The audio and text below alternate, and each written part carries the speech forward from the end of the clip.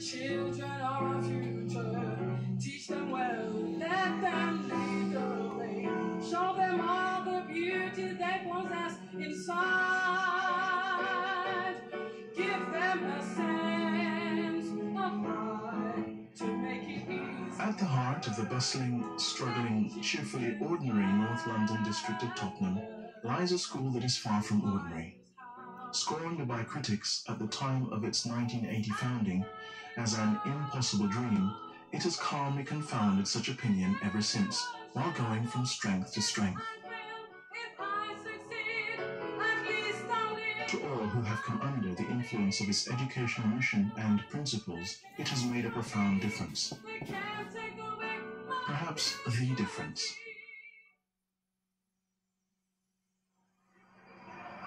The school in question is the John Loughborough School, and since that 1980 beginning, it has seldom been out of the eye of the media, educationalists, and local authorities everywhere.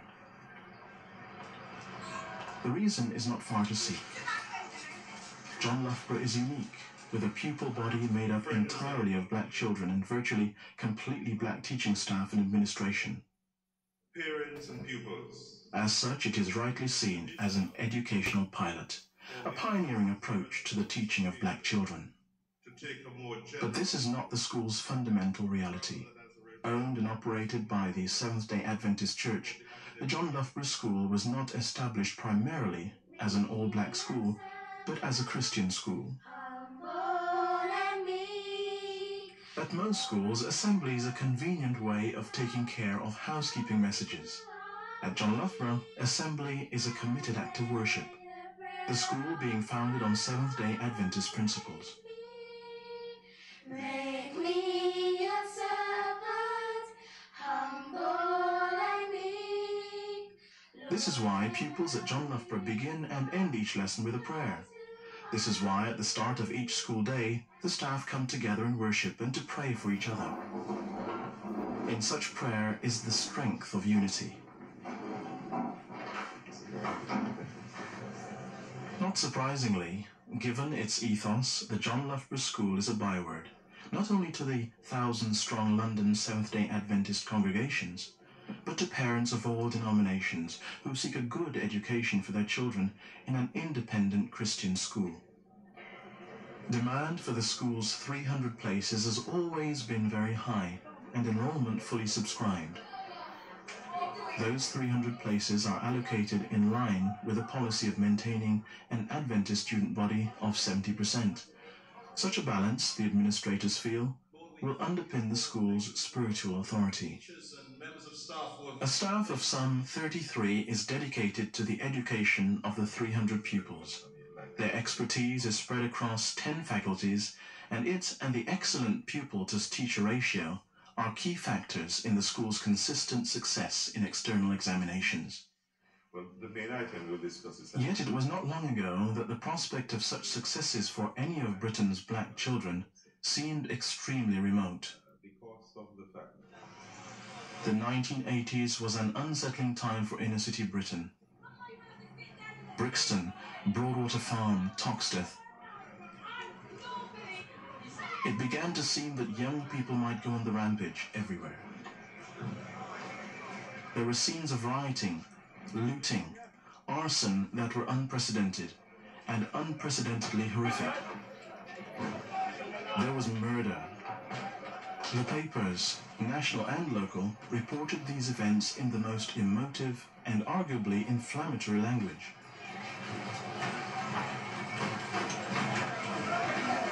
It didn't all stem from the superficial impact of the long hot summers. Undoubted racism and discrimination, unemployment and inner urban decay were fueling the deadly flames. Order of a sort was restored, but it was scarcely surprising that black parents, aware that they were ethnically overrepresented in these and many other areas, were becoming increasingly concerned about their children's long-term prospects. The root anxiety was education. Black parents could well see that if their children, because disillusioned, did not achieve comparable standards in their schools with their white classmates, They would fall behind at the outset of their lives to become disadvantaged, not only in the job market, but as well in terms of their self-fulfillment. Because when we went to a state school, where it was also 60% of black children, it was always made to believe, and the trouble spots were always the black children, and the black children were always underachieving. Before he came here, at the age of 9, he went to an all-white prep school, and the level of racism there was just intolerable, really. That means I was paying for something to be inflicted on my son. And to me, the important things I liked about the school was the black awareness and the role models, so that Helena could see, well, yes, I could become a teacher too, because in her old school, it was predominantly Caucasian. So she didn't see any role models to address herself to. Well, my children started here from 2 very good schools. The education there was spot on. It was very, very good. They had good teachers. Everything was right. But the spiritual side of it was not there. And because I'm a Seventh-day Adventist, I must have a spiritual side for my children, and the school helped. But even during the darkest hours of the summers of discontent, positive steps were being taken to counter the fears and answer the hopes of such parents. Under the leadership of Orville Woolford, the Holloway Seventh-day Adventist Church has sown vital and example-setting seeds by establishing summer schools and evening classes for young people. During the 70s, these educational initiatives flourished to the point when raising funds for the establishment of a full-time school began to seem a viable proposition. Once born, the idea refused to die. When news came that the declining number of pupils at Sir Thomas More School were to merge with those of a sister Catholic school, the steering committee swooped. The deeds granting possession of the vacated building were signed in April 1979.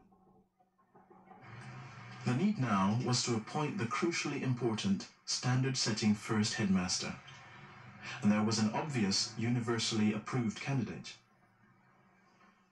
Orville Woolford had arrived in England intending to return to his native Trinidad with a degree that would enable him to teach.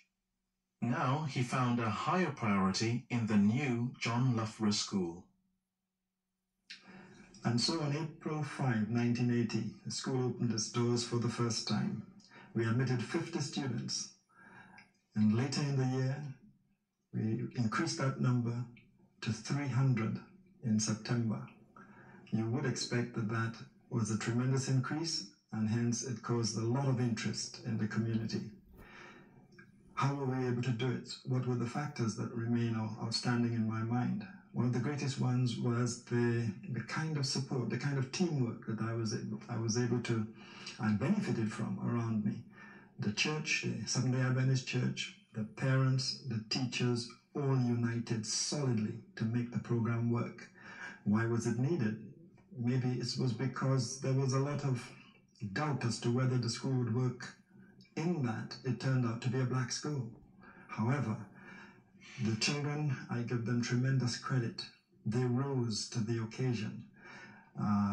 Maybe they understood, they got a little bit of inspiration from the name we gave the school. We gave the name John Loughborough, one of the pioneers of the Seventh-day Adventist Church, a man who was an intellectual, a scholar, but at the same time a very practical man, head, heart, and hand. And students emulated some of these principles and did the school proud. We had tremendous support from the media, surprising to some, but not to me, because when they came, what they found, they liked. And so the school got good coverage in the press and on television. We also had public politicians who found the school of great interest and also liked what they saw when they came here. Countess of Mar Kelly, Baroness Cox, these are some of the figures who have supported the school and still do up to this time. Today, John Loughborough School is divided into 2 sections, the junior and the senior schools. The junior school enrolls pupils from the age of 9 up to 11. Apart from being instructed by their 4 dedicated teachers and a student missionary in the 3 R's, the juniors enjoy a comprehensive syllabus of science, music, PE, French, environmental studies, and of course religious education. In addition, they are offered frequent chances to go on exciting and hence thought-provoking trips. The juniors are very much encouraged to develop musical skills. Whether or not as part of the act of worship, singing is always to be enjoyed. But instrumental talents on the piano or recorder, for instance, are also given every opportunity to blossom. Progressing to the senior school, pupils pass into the care of staff splendidly able to educate them up to A-level standard. Okay, welcome to class this afternoon. As you know, today we are having our economics examination. So I would like you to please get yourself ready as we're going to call on God to give us the wisdom that we need for success. Let's bow our heads for prayer. Father and God, as we begin this exam today, we call on you for guidance from above. Bless every student that he or she would remember all that... The John Loughborough GCSE pass rate is comfortably above the national level. And year upon year, its faculties and departments continue to produce excellent results. 10 faculties make up the spectrum of educational opportunity John Loughborough offers its senior pupils. Of these, the Business Studies faculty is the most recent. It provides courses in accountancy, word processing, typing, and economics. Pupils who have focused their attention on business studies make direct and immediate contributions to the community when they graduate. And civil disobedience, just sitting down somewhere, thousands of people just actually going somewhere and sitting, which caused disruption. Nothing violent. The humanities faculty consists of 3 disciplines: history, geography, and sociology. Hands-on field trips to relevant historical or environmental sites are built into the courses so as to emphasize their relevance to the contemporary world.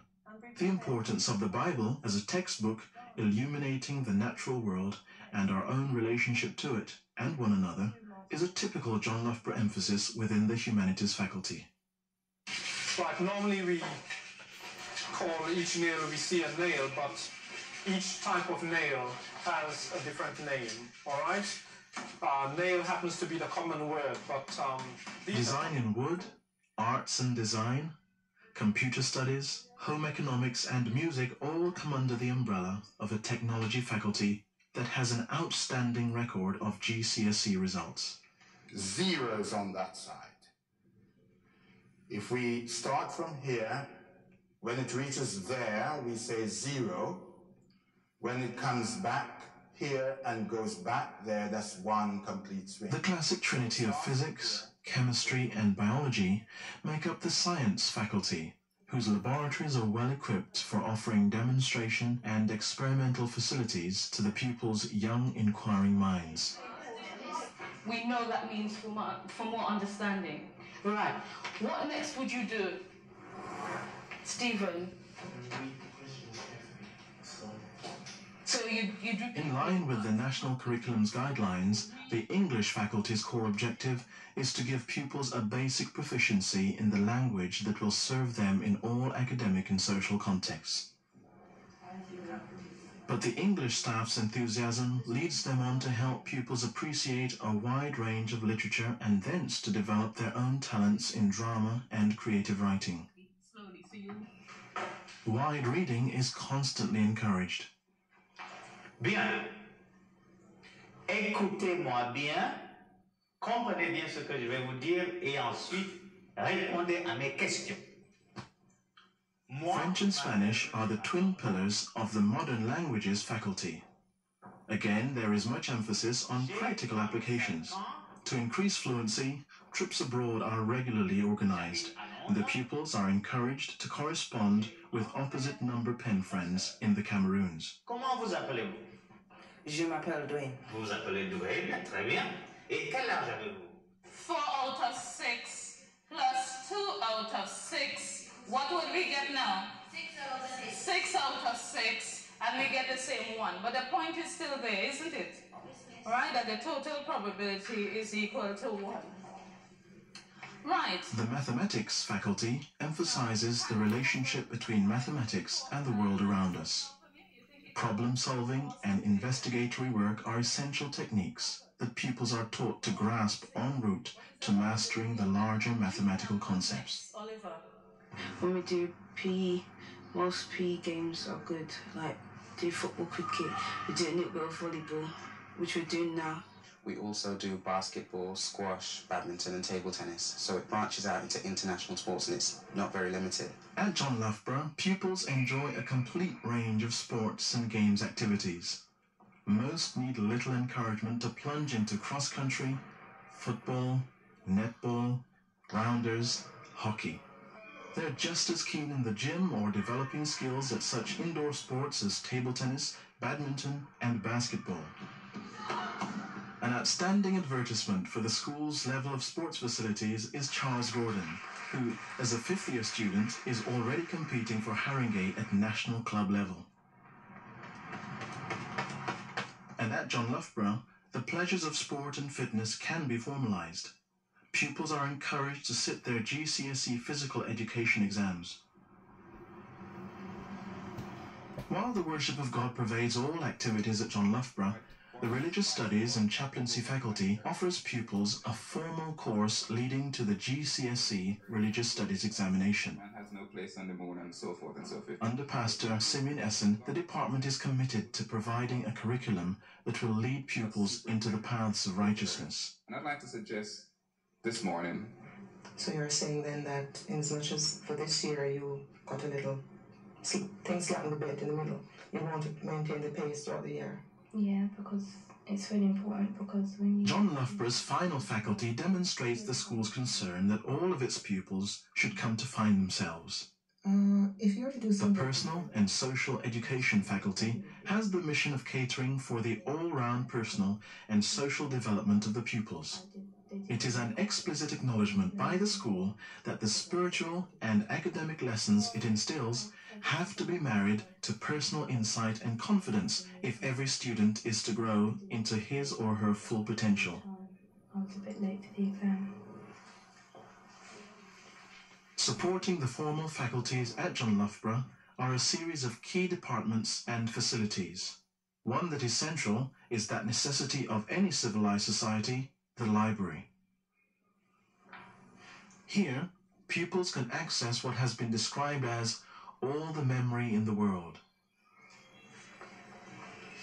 But man cannot live by books alone. Raquel, you've chosen how many subjects? 7. 7. You've all got to choose 7 subjects at John Loughborough. Yes, right. The Careers Department is expressly there at John Loughborough to offer caring direction to those on the threshold of their adult lives. It advises third-year pupils as to their best choice of subjects for their pre-GCSE 4th and 5th years. You're a scientist, so that's why you chose those 3 subjects. For those approaching graduation, the department sets out the higher education options, university, training college that lies ahead, or, alternatively, the commercial career possibilities. Combined sciences, because when it comes down to revision... As such, the Careers Department is a hinge to the future. Maths is very important. In general, when you're thinking about a science. It might well be worth asking some of those who have passed through the door what influence John Loughborough has exerted on their subsequent lives. I believe that I went on to university because of what I was taught here at John Loughborough. It helped me to understand the importance of education. While I was here, it was drummed into me how important education was. I didn't really take much notice of it while I was here, but in going on to college and university, I realised how important it is if you are to succeed. It's very competitive out there. You notice that when you get out there. And the motivation that was given to us in John Loughborough School, and the discipline also, you have to know where your priorities lie. It kind of encourages you to, reach for the sky. They told us that they encouraged us and kept on telling us that the sky is the limit, that we must always reach for the skies. They encouraged you to develop interpersonal relationships, not only with staff, but with the students as well. And basically, while I was here, it taught me a lot of self-discipline, a lot of get up and go in life to take the initiative. And that did benefit me when I eventually left. I also learned that I could do all things through Christ, and that has helped me in everything that I've done. It helped me to be ambitious. Right from the second year, we were told to have some kind of idea of what we wanted to do. It encouraged us to go on further in our studies rather than go out to work as soon as we leave school. Encouraged us to get a degree, encouraged us to go on to university. At this school, there's a very warm and strong environment. It's very there's a family feeling, which is helpful towards everybody. You always feel that there's somebody here supporting you and pushing you on for anything that you do. As is always the case with first headmasters, the identification of the John Loughborough School with Orville Wilford was total. When in 1985 he accepted the Seventh-day Adventist General Conference's call to become its Director of Education for Europe, there was initial consternation.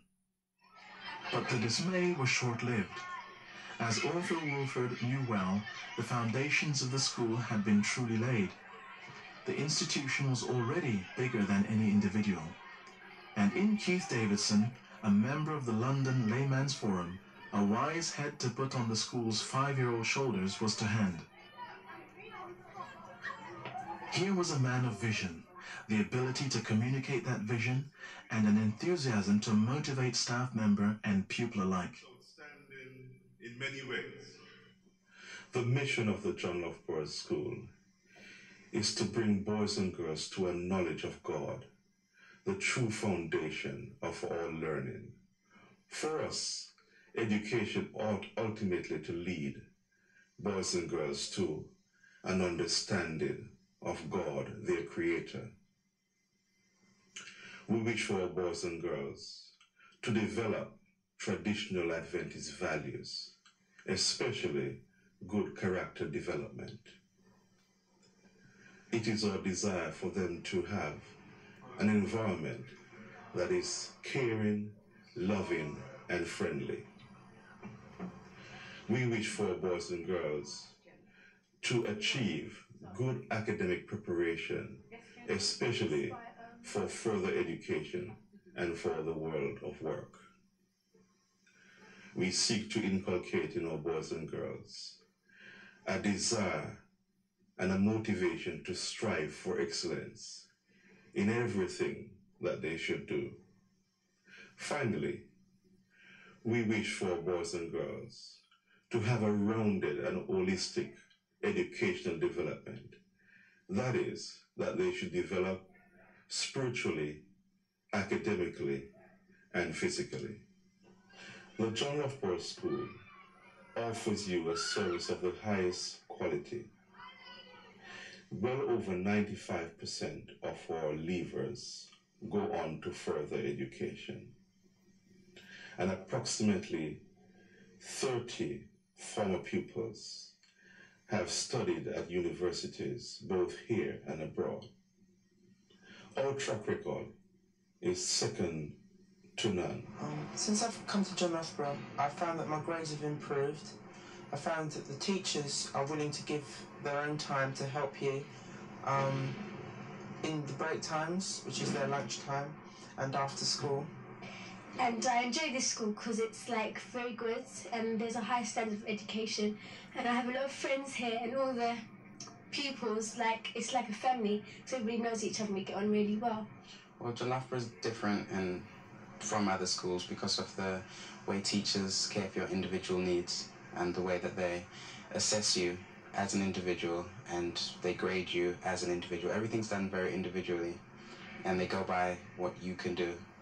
The classes aren't as a group. If someone lags behind, the rest of the class can proceed, and the rest of the class, if there is one individual that can't do as well as the others, they will take time out, provide extra classes, and help that person. Well, at other schools, like there's bullying and like people writing all over the school. We don't really have that here, and like in classes, there's a lot more attention and there's a lot more respect for teachers because there's no swearing and things like that.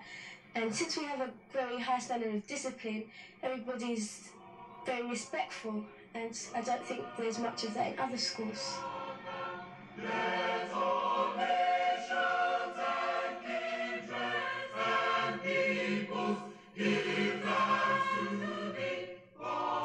towards the end of one century, the John Loughborough School has triumphed over all pessimistic predictions and now stands looking confidently towards the rapid approach of a new.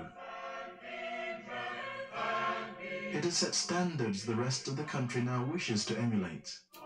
And already, for thousands of pupils, parents and former students, it has, and very much for the better, made a difference.